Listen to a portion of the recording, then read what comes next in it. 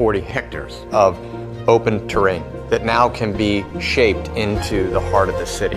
Sobre el cual podemos cimentar desarrollos de nuevas economías, de un nuevo distrito de desarrollo central para toda la ciudad que nos va a permitir crecer Guayaquil por las próximas décadas.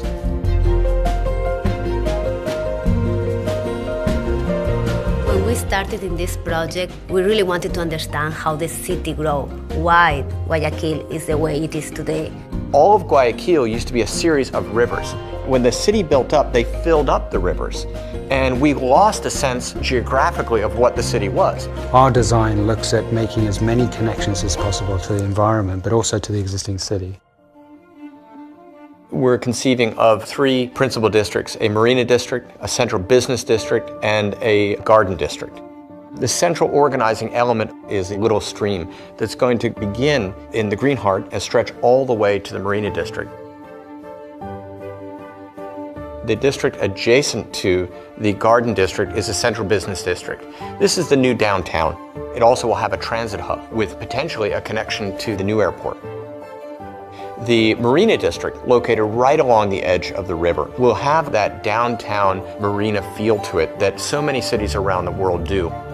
Estamos proponiendo muchos espacios nuevos, abiertos, que van a permitir a toda la población acercarse y tener sitios de esparcimiento que no tienen actualmente. People can bike, can run, can have a coffee. The idea is for people to have different experiences. Our hope is by creating sort of a green heart and reconnecting up the estuaries, that will start to generate new synapses, new opportunities and new growth in the city. System is going to pump blood back to the city, and it's going to tie back to all the existing elements that Guayaquil celebrates. There will be a central garden, a world-class convention center, a Darwin museum. It'll be the only city in the world that has a highway just for the animals. La visión de este proyecto es crear un sitio comparable con unas ciudades de clase mundial.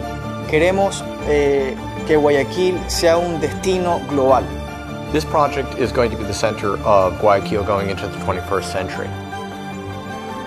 It's going to become the spark of what will transform the city into the city of the future.